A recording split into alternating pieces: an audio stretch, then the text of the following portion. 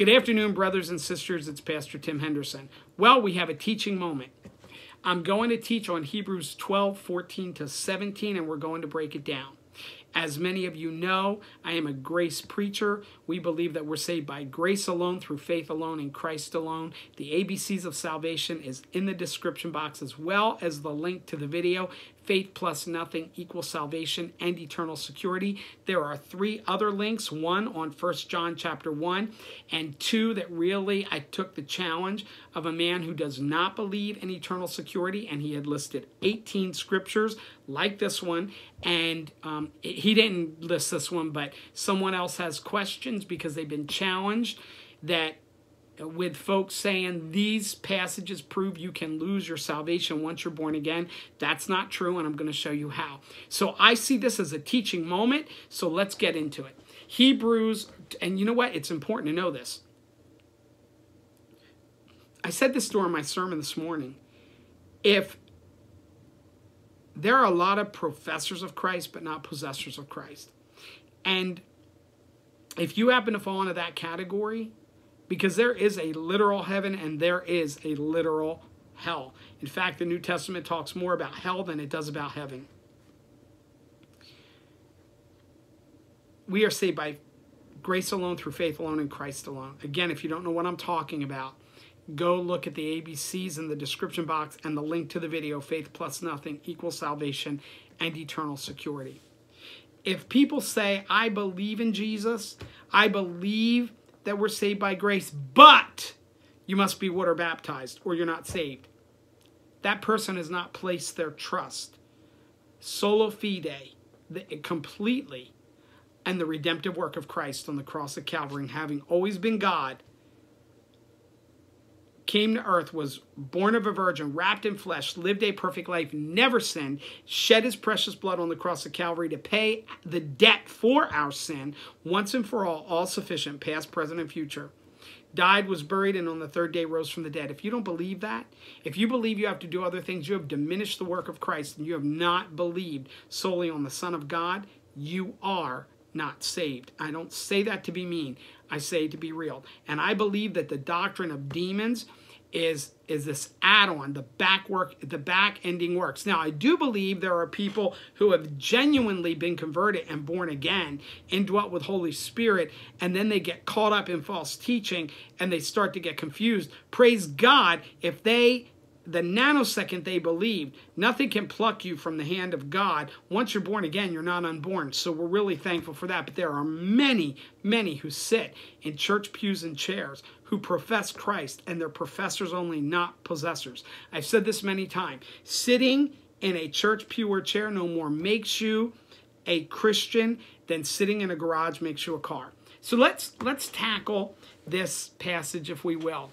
And I pray that share it, subscribe, share it. Also check the subscription, check the bells.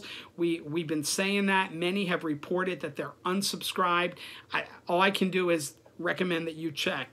I know for Brother Barry Scarborough, and at one time, and I love Brother Barry. Brother Barry, if you see this, shout out to you. That man has been a blessing in my life. He's always encouraging. I love him. Sister Renee Rollins. There are so many that I love, but I go to their channels and view, and they encourage. It builds us up, doesn't it? It builds us up. Anyway, I realized I hadn't seen any. Well, I went and looked. I was unsubscribed, so I resubscribed. Anyway, Hebrews 12, 14 to 17. Today I'm reading from the New International Version. Make every effort to live in peace with everyone and to be holy. Without holiness, no one will see the Lord. See to it that no one falls short of the grace of God, and that no bitter root grows up to cause trouble and defile many.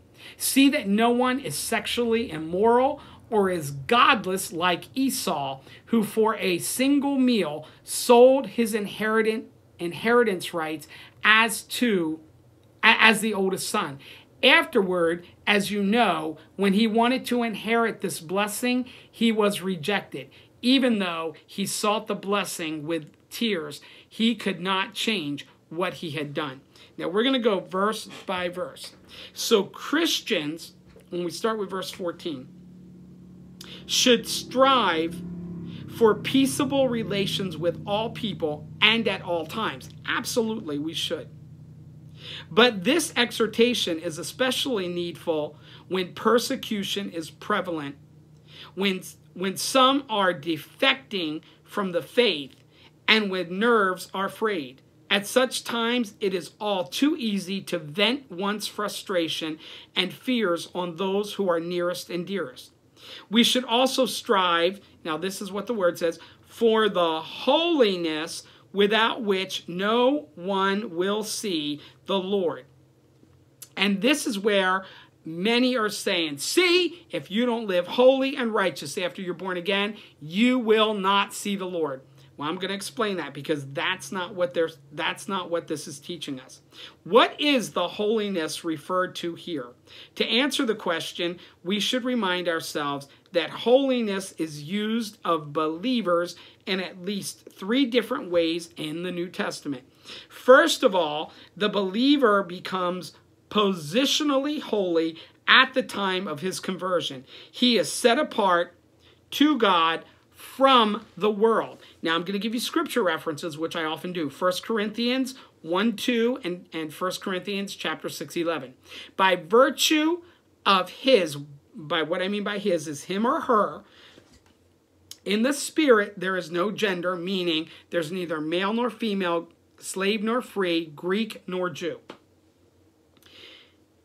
By virtue of his union with Christ, he is sanctified forever. The nanosecond you believe on the redemptive work of Christ on the cross of Calvary for the remission of all your sins, all sufficient, past, present, and future, you are saved and sealed until the day of redemption. You cannot be unborn again.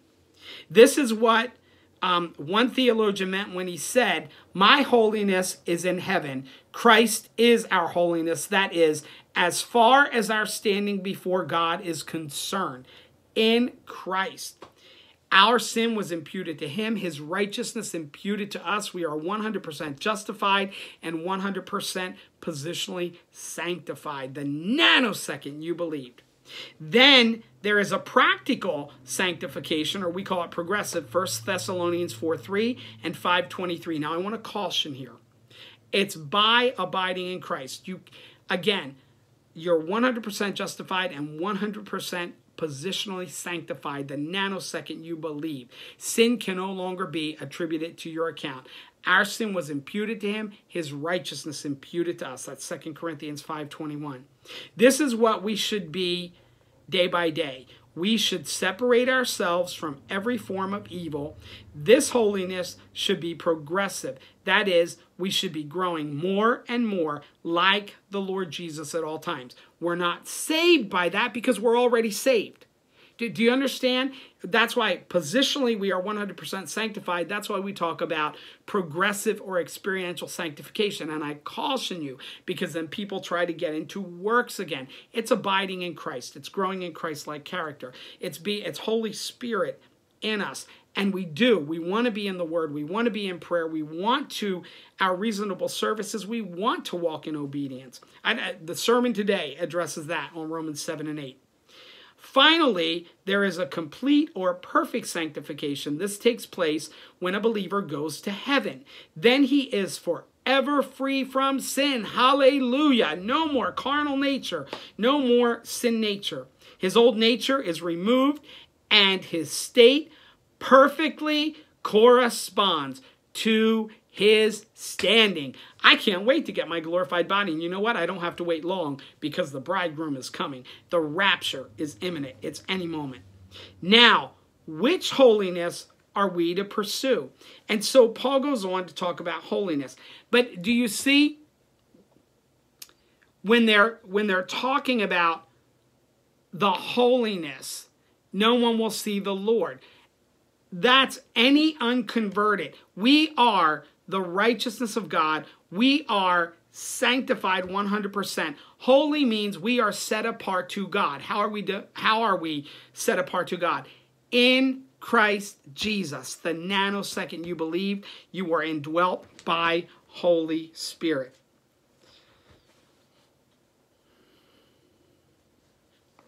Okay, verse 15.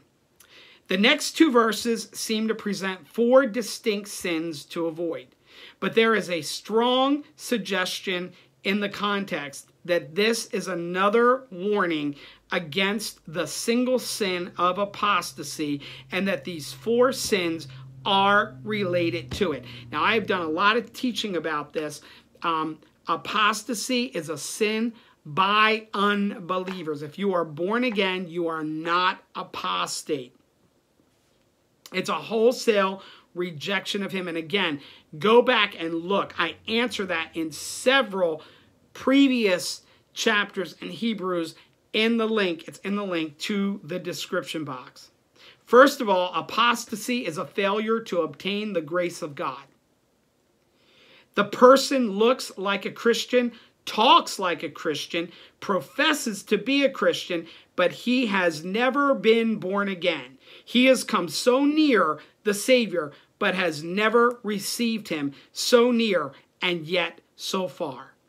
There are many who receive the truth, profess the truth, but never believe. Brothers and sisters, I'm an evangelist at heart, and when I'm sharing the gospel of grace, and I ask people, do you believe on the Lord Jesus? And they'll say, yes, I'm a Christian. I've gone to church my whole life. Then I'll ask them, do you believe in the eternally self-existent God in the persons of Father, Son, and Holy Spirit? Do you believe that Jesus, God the Son, always existed, left glory, was wrapped in flesh, born of a virgin, lived a perfect life, never sinned, shed his blood on the cross of Calvary to pay the sin debt, died, was buried, and on the third day rose from the dead? 75%, I'd say, of people are saying, well, I don't know about all that. Wait, you've grown up in church. You profess to be a Christian. You go to church. You participate in ministries. You give to the church. You do all these things, yet you don't know? Then you're not saved. I know that sounds harsh, but it's truth. We're saved by grace alone, through faith alone, in Christ alone. We place our trust and rest in his amazing grace. Apostasy is a root of bitterness. The person turns sour against the Lord and repudiates the Christian faith. His defection is contagious. Others are defiled by his complaints, doubts, and denials. Verse 16, apostasy is closely linked with immorality. A professing Christian may fall into gross moral sin.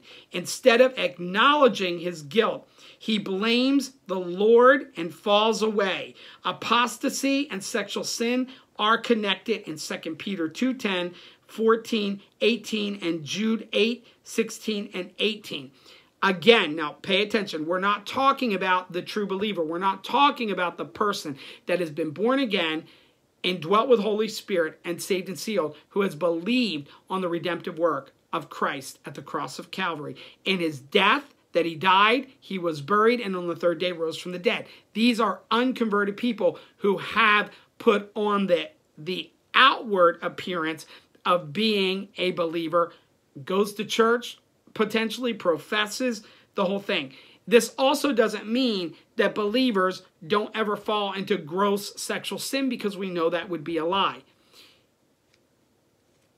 Look at the video on 1 John chapter 1. That addresses that. But you are still born again. Look at the prodigal son, who was never not the son, who went out. And when he went out, when we don't, the Bible, I like the acronym, Basic Instructions Before Leaving Earth. The nanosecond you believed, you were saved and sealed until the day of redemption. If you did nothing else, if you never went to church, and frankly, there's some churches you don't want to go to. If you never went to church, if you never read your Bible, if you never prayed, but you believed, then you are saved. That nanosecond you believed, you were indwelt by Holy Spirit.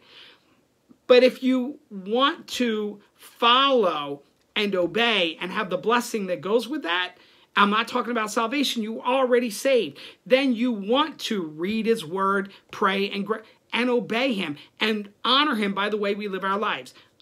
I'm perfect in position to a holy God, but I'm not perfect in performance, and I'm not going to be, but one day soon, I'm going to get, hallelujah, I'm going to get my glorification, my glorified body, no sin nature.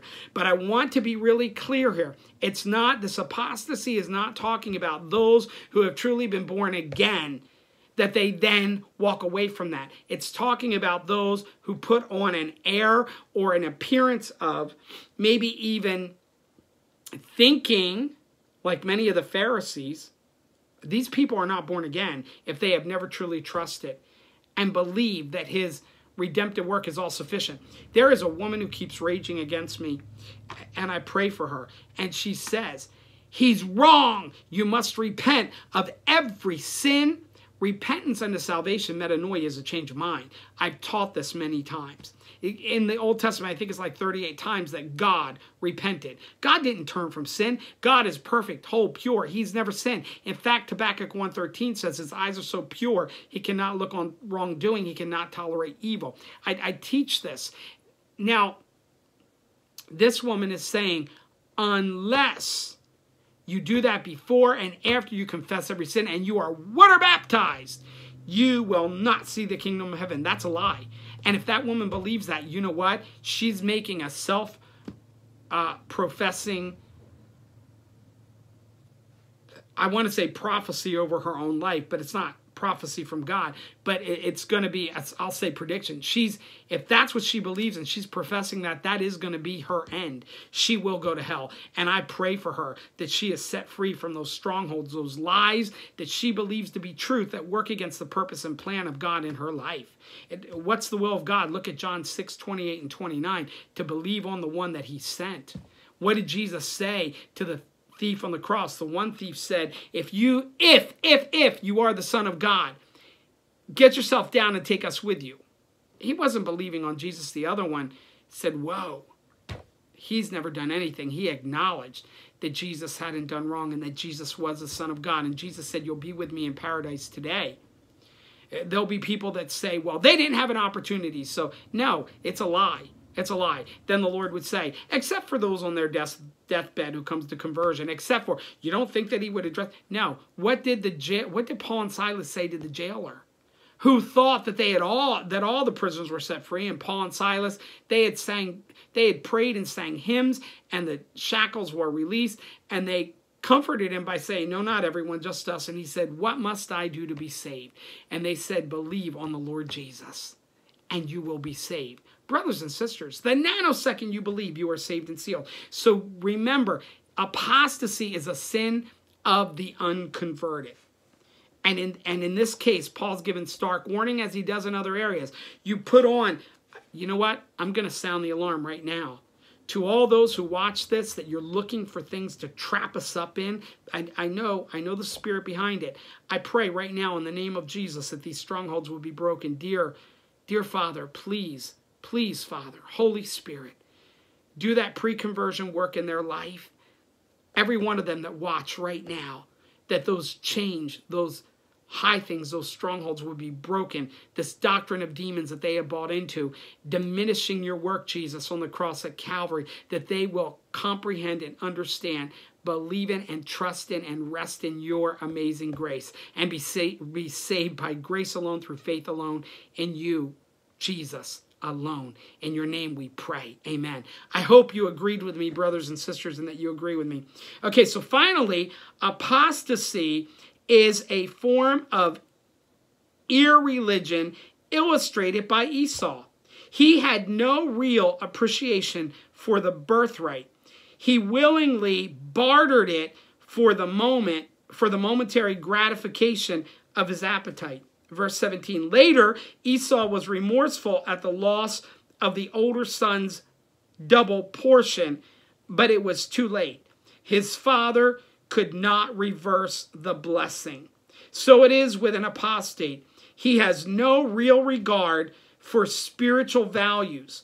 He willingly renounces Christ in order to escape reproach, suffering or martyrdom. He cannot be renewed to repentance. There may be remorse, but no godly repentance which is the change of mind. The change of mind. The change of mind. I'm not going to trust in my own ways, but I'm going to place my trust completely in his amazing grace.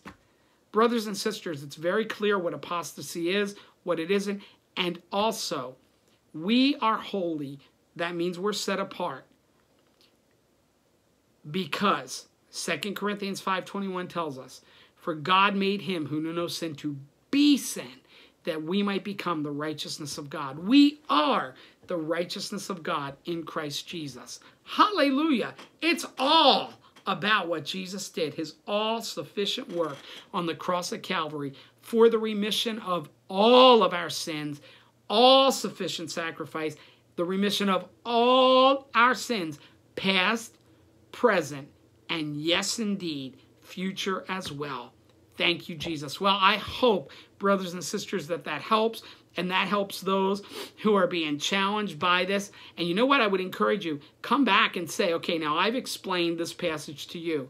Now you negate. Show me where I'm in error on Ephesians. Use Ephesians 2:8-9. For by grace are we saved through faith, and that not of ourselves, it is the gift of God, not by works, lest anyone should boast. Tell me how it's not. There are over 200 verses in the Bible that we are saved by grace alone, through faith alone, in Christ alone. Tell me how John 3:16, negate it for me. Negate it. For God so loved the world that he gave his only begotten Son, that whosoever believeth in him should not perish, but have everlasting life. Tell me how I'm wrong, that if we believe on him, we'll have everlasting life. Show me how I'm wrong. Show me how I'm wrong with Romans 10:9 and 10. If we confess the Lord Jesus with our mouth and believe in our heart that God raised him from the dead, we will be saved. For with the heart man believes and is justified, and with the mouth confession is made unto salvation. Show me how I'm wrong with Romans 10:13. All who call on the name of the Lord shall be saved. Shalom, brothers and sisters. Have an awesome rest of your day.